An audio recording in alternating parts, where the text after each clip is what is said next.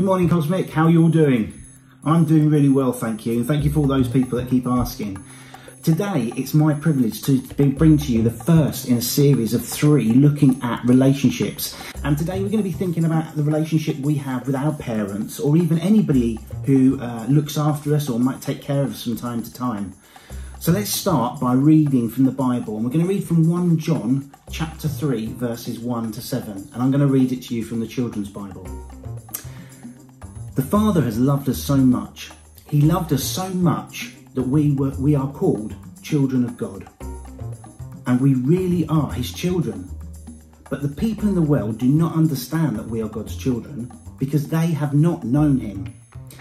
Dear friends, now we are children of God.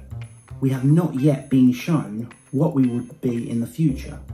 But we know that when Christ comes again, we will be like him. We will see him as he really is.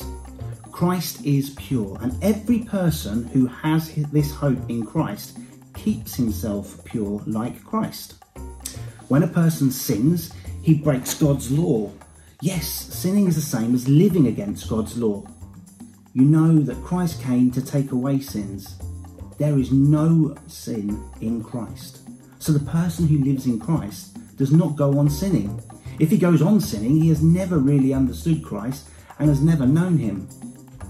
Dear children, do not let any person lead you the wrong way. Christ is righteous.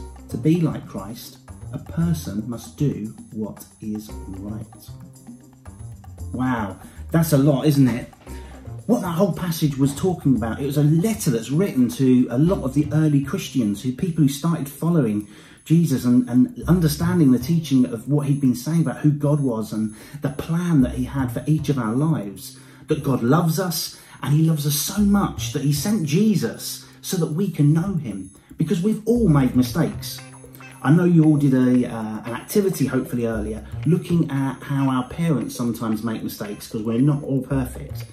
Maybe you've written down something that your parents done or someone who's looked after you did that was really embarrassing. I know I've embarrassed my children from time to time.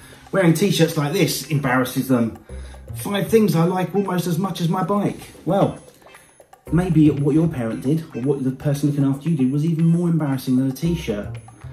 But this is the fact. Even though we make mistakes, God still loves us and he wants us to know that. And that's why Jesus came, so that we can know God's love.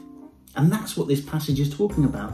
That if we love Jesus and if we love God and we want to be like Jesus, then we need to stop making mistakes on purpose and make plans to do things that are right. So when we make mistakes, we need to say sorry. And we need to try not to do it again. We need to show love. And that's what all our relationships should be built on, is love. Because if our relationships are built on love, then we can forgive people when they make mistakes. I know that you will have written down some moments that you were really proud of your parents. And I know there's times when your parents have been really proud of you. In fact, I know there's lots of times when God looks and he's really proud of you. Let's continue to show love to each other. Let's spend some good time and let's celebrate the fact that we are called children of God. That is amazing. I mean, just take a minute just to think what it feels like. The fact that God calls you his child. What do you think that means? I'll tell you, it means he loves you as much as he loves Jesus. And it means one day we're going to see God and we're going to be with him and Jesus. So take time to show love to the people that look after you today. And I hope you have a wonderful time doing the rest of Cosmic at home. Until next time, God bless.